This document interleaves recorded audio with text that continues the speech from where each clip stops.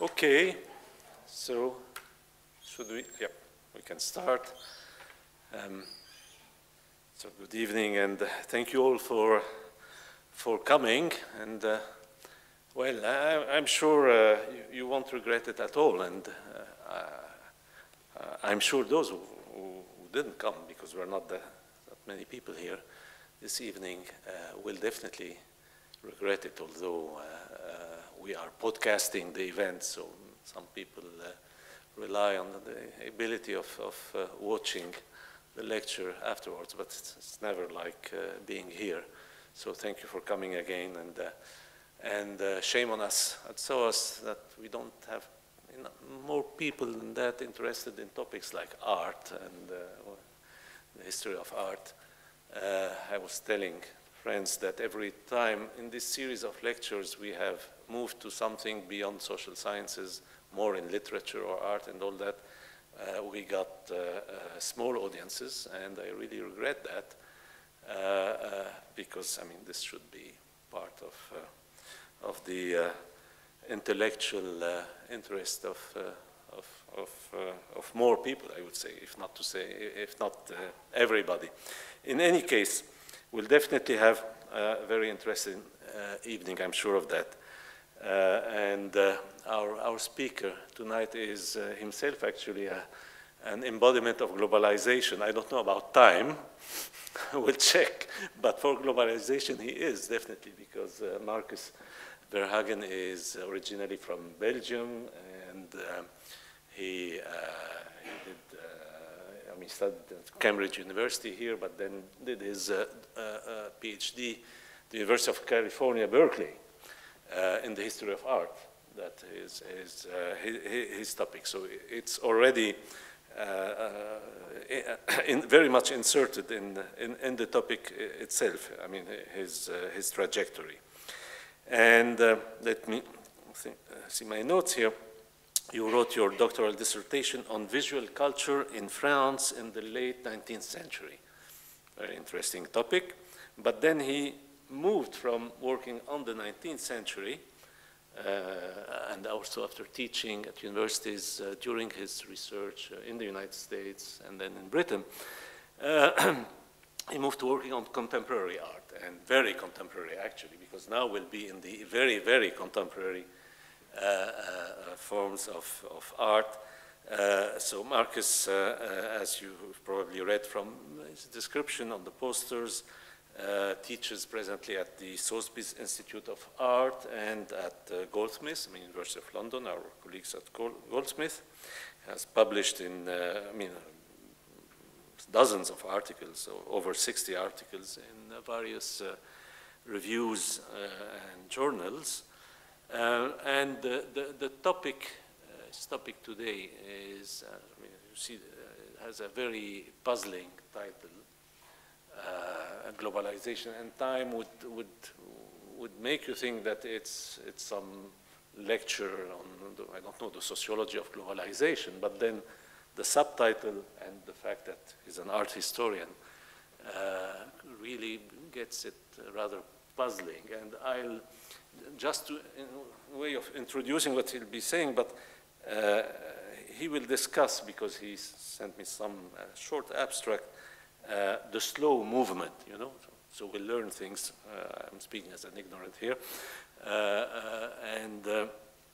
and precisely this reaction against this acceleration of time that is at the very heart and core of globalization. And I also regret that I can hardly see students even from my own course on globalization, but we are very much in that topic. There are a few.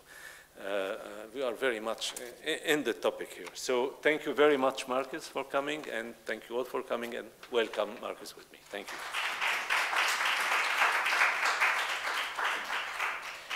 Thank you, Gilbert, for a very generous introduction. Okay, so in this lecture I'm going to be talking about video art, globalization, and time. More particularly, I want to talk about the effects of globalization on our experiences and our understanding of time, and about the use of video as a means of tracking and exploring those effects. In museums and galleries today, we see more and more video work. And of course, video and film are unlike most other artistic media in that they have a temporal dimension. A video or film unfolds over time. So a work in film or video asks us to stop and watch and wait until the work is over. It commands and fills our attention over a period of time. Now, I should say immediately that my own interest in this topic started in about 2005. In fact, it started when I went to see a show called Time Zones at Tate Modern. It was the first show at the Tate consisting only of film and video. And it was very explicitly international in scope. So the works in the show were made in locations across the world, in Mexico, Turkey, Indonesia, and various other countries. And I thought I would show just one work right at the beginning of my lecture, or a still from one work that was in the show. This is a piece from 1999. It's called Zócalo, after the square here in Mexico City. It's also known as the Plaza de la Constitución. And around this square are various government buildings. There's the Supreme Court, the City Hall, the National Palace. All of them border on this square. The square has also seen many demonstrations. So it plays a crucial and rather complex role in the recent history of Mexico. Now here, in this work, which incidentally lasts 12 hours, it's a single take, single 12-hour take. And when you see it, what draws your attention is the people who are standing in the shadow of the flagpole. People walk around the square, and many people, as in this still here, stop for a while to enjoy the shade of this shadow cast by the flagpole. So here, Alice he's effectively tracking what is an impromptu human sundial. And in doing so, he's crossing the time of history, the time of the Zócalo, the flagpole, the demonstrations, and so on, with the time of the everyday, the time of quotidian experience. The show at the Tate left me wondering, can video art illuminate the changes that globalization has brought to our experience, or our experiences of time?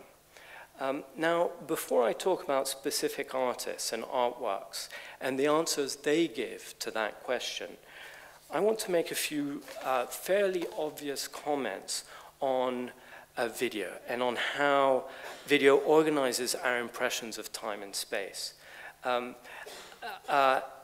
In my view, the temporality of video has three dimensions. You have the duration and the pace of the video. You have the temporality of the events that are described in the video.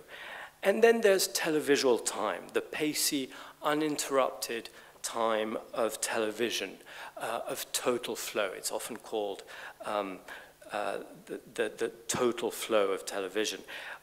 Clearly, television, together with commercial film and video games, television is a central pillar of modern culture. So necessarily, it colors our approach to the moving image today. You could say that video art carries within it, carries televisual culture as a kind of phantom structure within it. Now, video is also a very attractive medium for artists who travel. And of course, today, most artists, or many artists, travel constantly. Artists travel more than before to study, to attend residencies, to participate in shows and biennials in faraway places.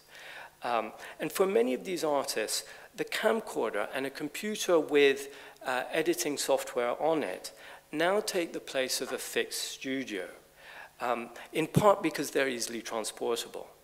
And as critics keep pointing out, video is the medium of choice at biennials, at these mega shows that have become such important fixtures in the now global art circuit. In other words, the globalization of the art world and the rise of video art are mutually reinforcing trends. Video is a medium that has a privileged connection with globalization.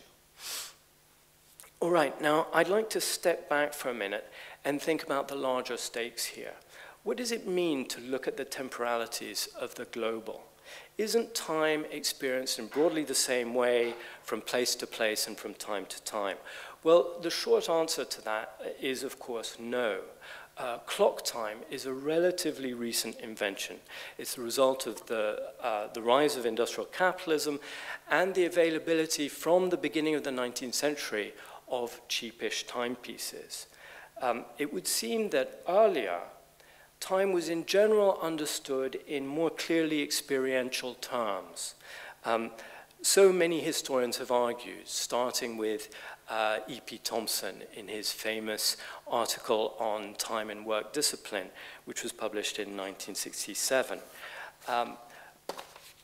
Prior to the 19th century, according to Thompson and others, time was parceled out according to agricultural cycles and according to the events of the religious calendar. Different periods were seen as having different meanings and uses, and those meanings and uses varied from place to place. Today, on the other hand, we tend to think of time as empty in itself, as a measurable dimension of experience that itself exists independently of the experiences that fill it. We tend to think of time as essentially unvarying in texture, in density, in pace, and so on. We take this conception of time for granted, but we do well to remember not only that it's a relatively modern conception, but also that it has clear drawbacks, that it comes at a cost.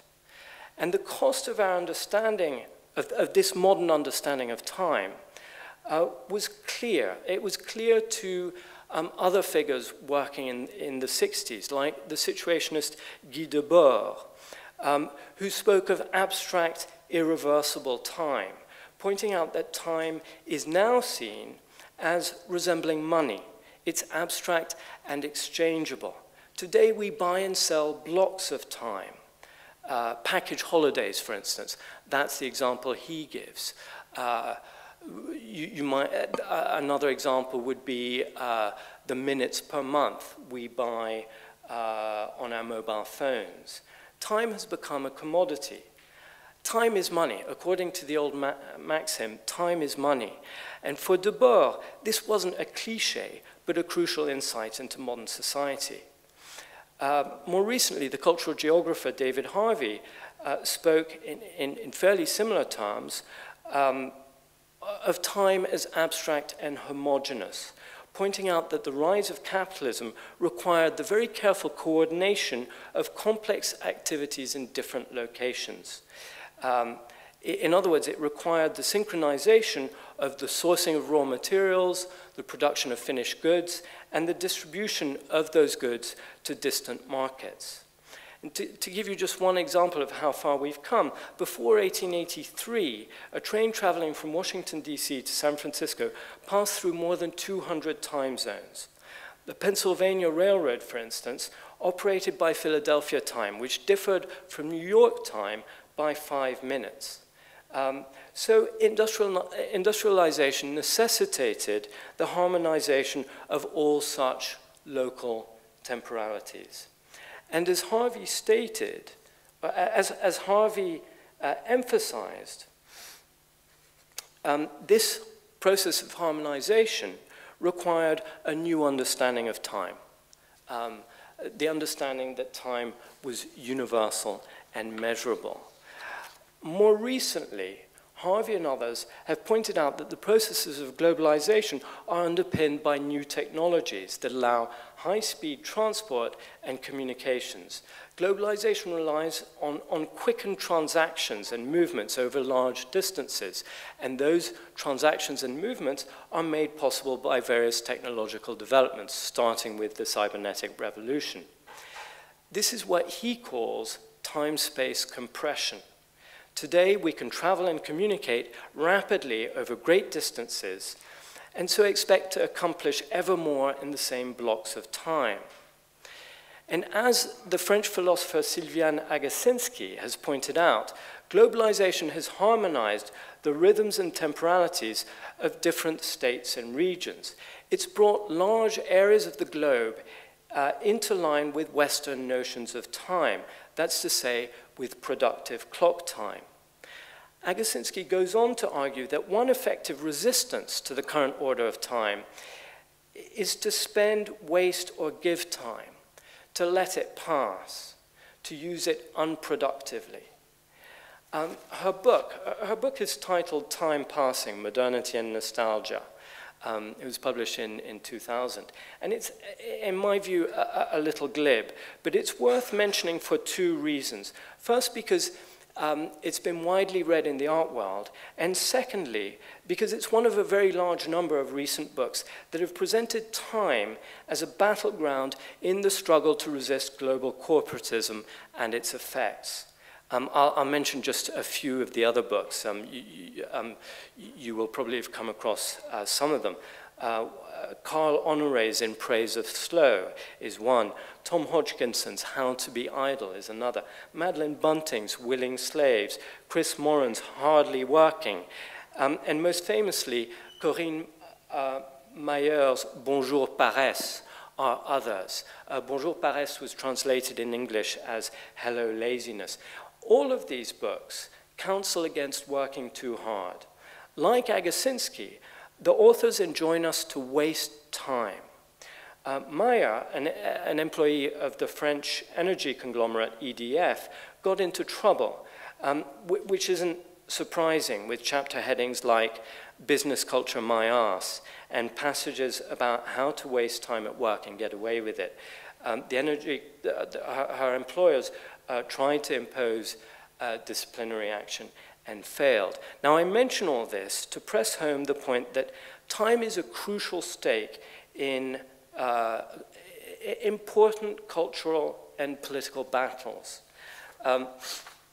You might also consider the recent emergence of time-work balance as a political issue in this country. The debate in France over the introduction and then the partial repeal of the 35-hour working week. The growing concern in Japan over the incidence of karoshi, that's to say, death from overwork.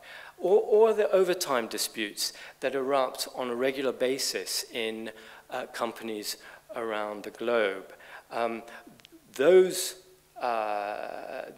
disputes are nothing new, of course. They echo battles between labor and capital in the 19th century over the efforts of managers to extend the working day through the introduction, for instance, of artificial lighting, or other battles, still earlier battles, over the observation of St. Monday. I don't know whether you've heard of St. Monday. In Britain, in the 17th and 18th centuries and into the 19th century, artisans were, for the most part, paid at the end of the week. So come Monday, many still had money in their pockets and so stayed away from work. That's what was once called St. Monday. Now, video operating in time can obviously insinuate itself into these debates. That was the founding premise of the show I mentioned earlier, Time Zones. The curators clearly saw new temporalities as a crucial dimension of globalization, and video as a means of highlighting, exploring, and possibly challenging those temporalities. Now, as this show demonstrated, it's easy to lapse into a facile celebration of the slow. And I'm going to give a couple of examples. starting with this piece. Now here, when this is shown, it lasts for 10 minutes, and you see virtually nothing changes. It's a static shot.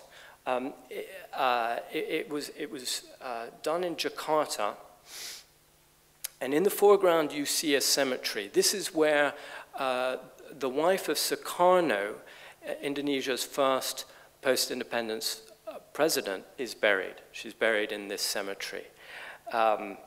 Now, the film was shown at 10-minute intervals. So for 10 minutes, you would see nothing on the screen, and then you would see this film, which would last for 10 minutes. But there would be, you would see nothing move, or almost nothing move. Every once in a while, you would see someone walk between the rows of tombstones.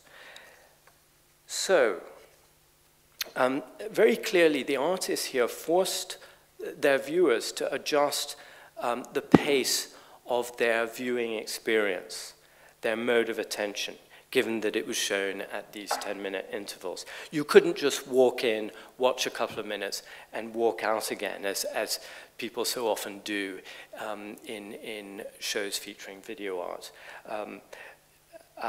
You had to wait for a while to see footage that was shot and framed to exclude virtually all traces of movement.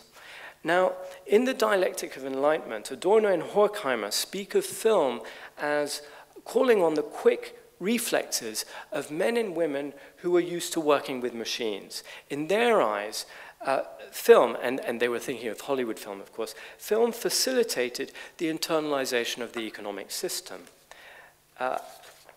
The slowness here in this work, on the other hand, can be seen as offering a model of attention that stands in opposition to the very rapid cadences of both commercial film and TV, and the modern workplace.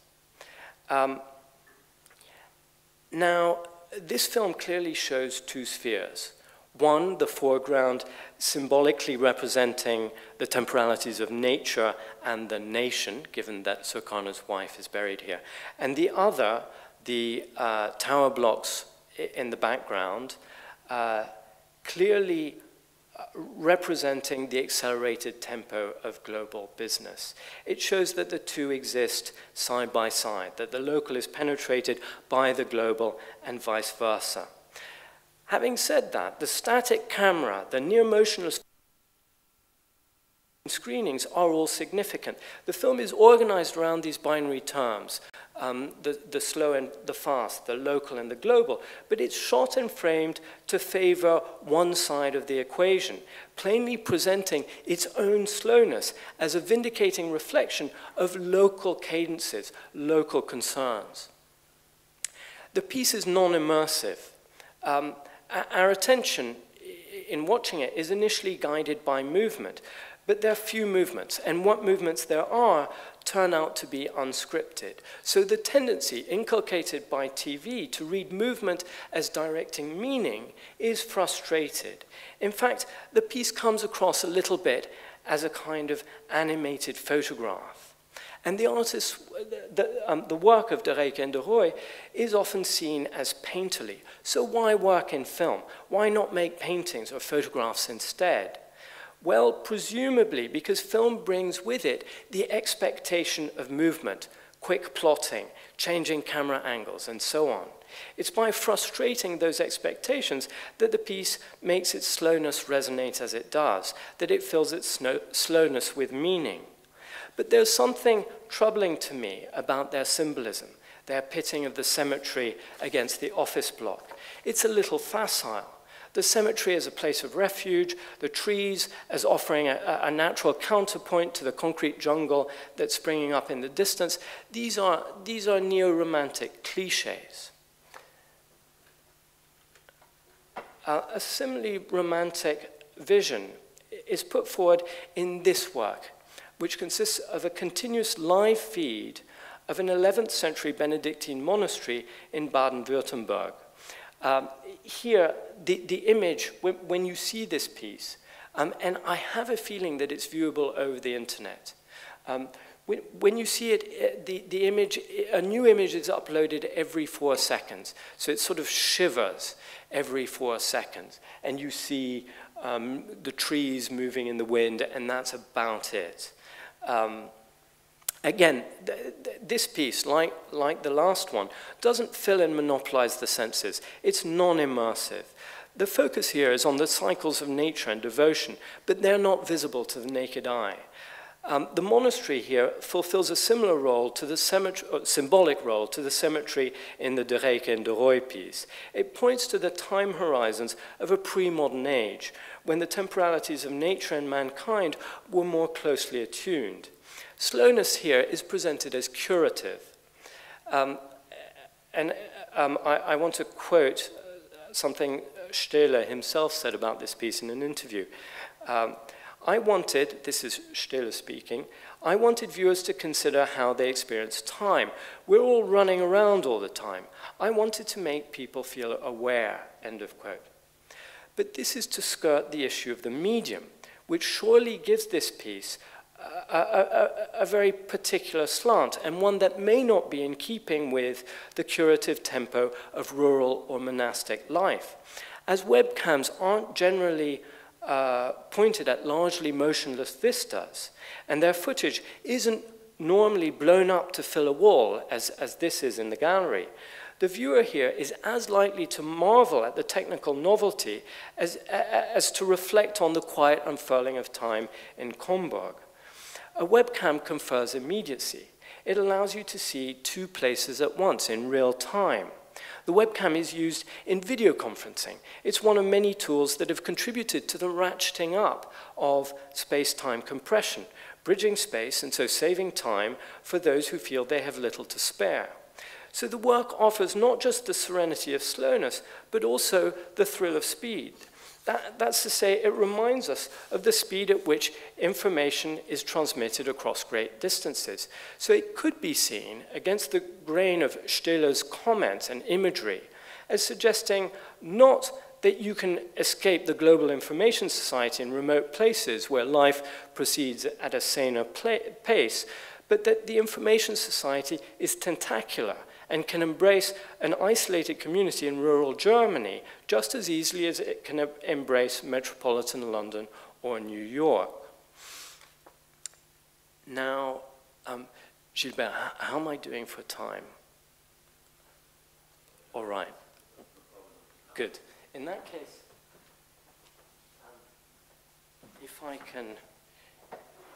if I remember the instructions I was given earlier, I can show you here. I'm going to show you a short passage from another work, a piece by Fikret Ate. It's called Rebels of the Dance. It was shot in 2002 in Batman in southeastern Turkey, in a predominantly Kurdish part of Turkey. Batman is a city that has become relatively wealthy in recent decades on the back of its oil refining industry. It's also a town that has a very, very high unemployment rate. So let me show you a couple of minutes from this.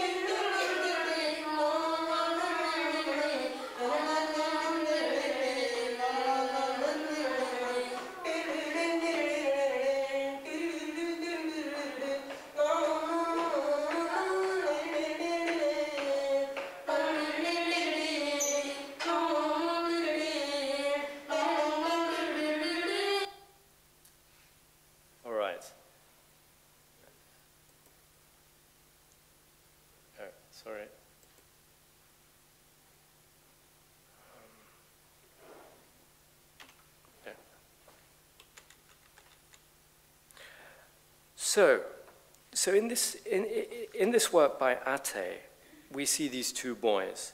They're performing what is presumably a traditional dance, though it also seems to have an improvisational element.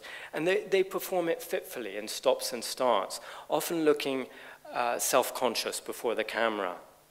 Next to them is an automatic bank machine, which acts here as an emblem for financial networks that operate with great speed, executing transactions almost instantaneously. According to the maxim I mentioned earlier, time is money, and this machine clearly saves money for the bank, which needs fewer tellers, and it also saves money for the customer.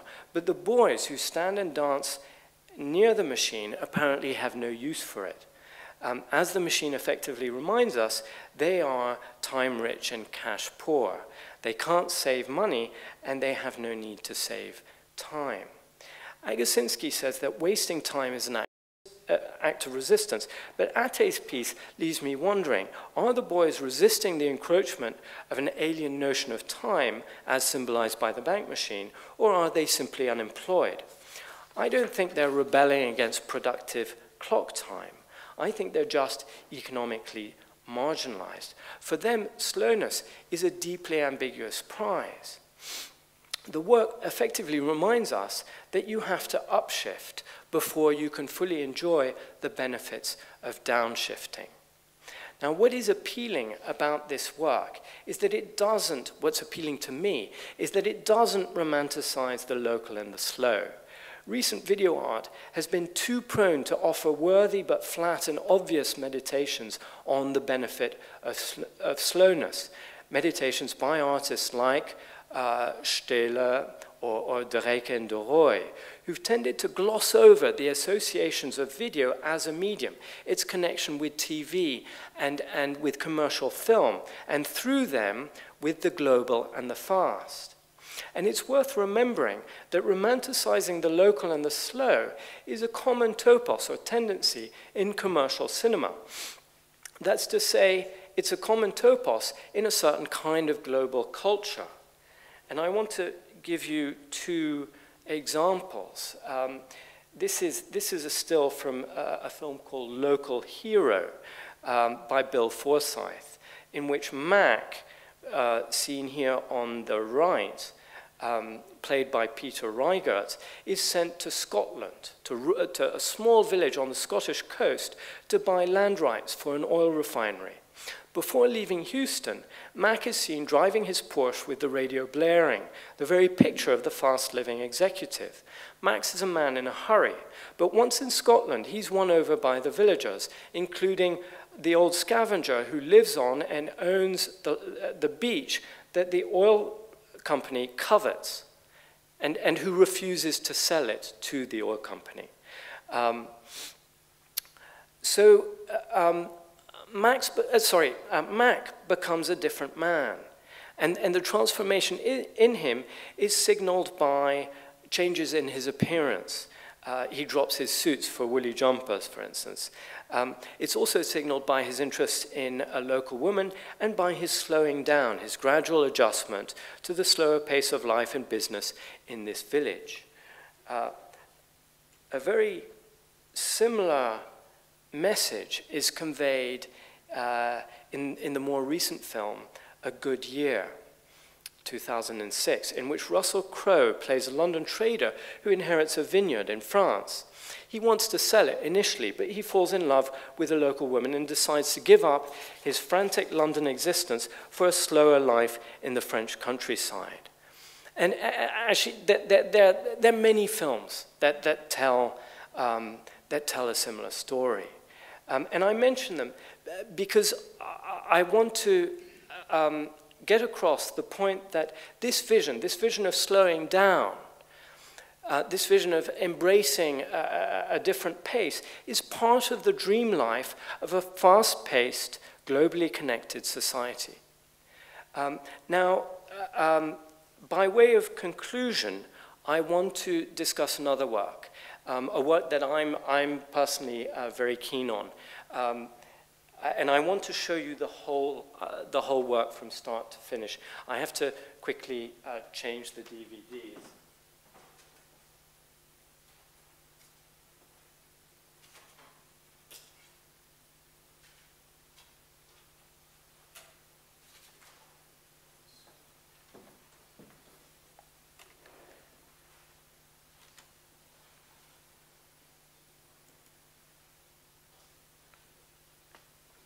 Right, I understand that this may take just a second while the DVD player learns to forget about this film, and here we go.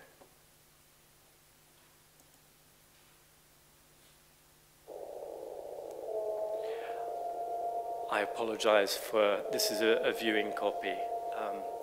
Try and imagine it without the writing.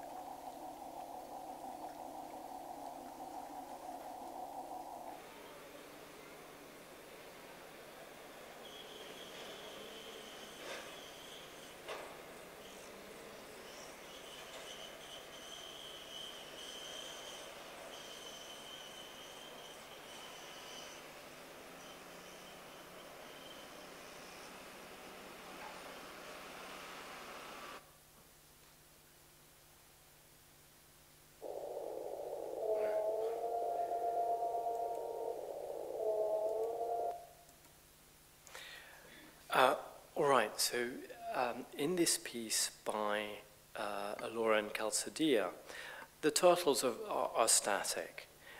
We see them against a changing backdrop in the Pearl River Delta in China. We see river traffic, children playing on the banks, men unloading barges and trucks, and slowly the surroundings become more and more clearly industrial. We see cranes, shipping containers, tugboats, a motorway in the distance, and finally a busy shipyard at night. So the artists show here that old and new technologies, old and new industries exist side by side. Modern ships and old boats, modernist housing developments, and old shacks.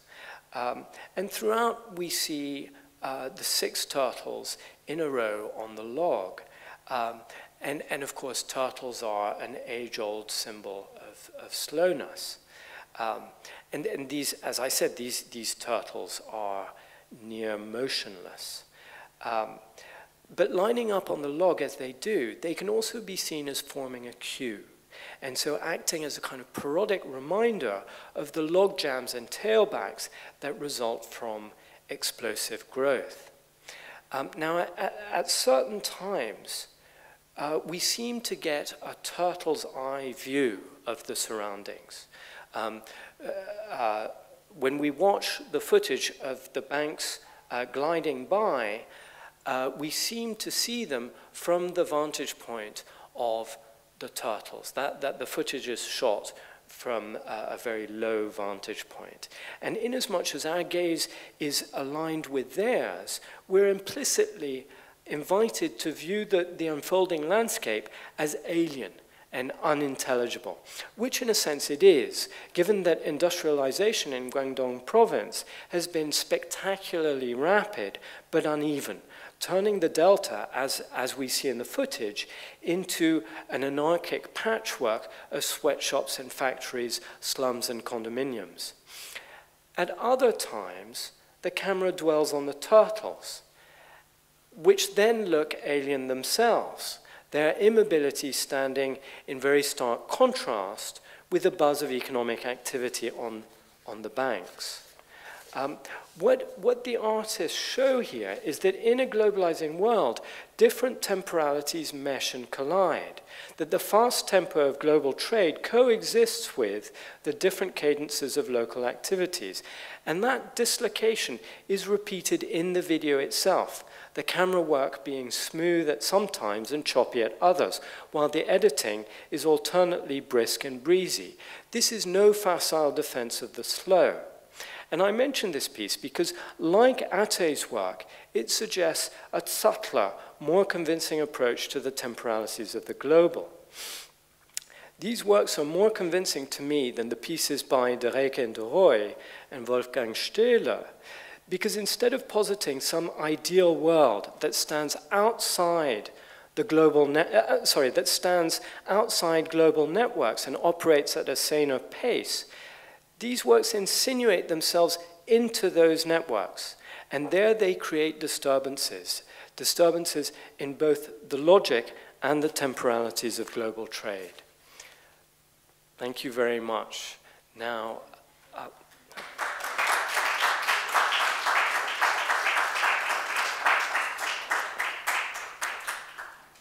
thank you.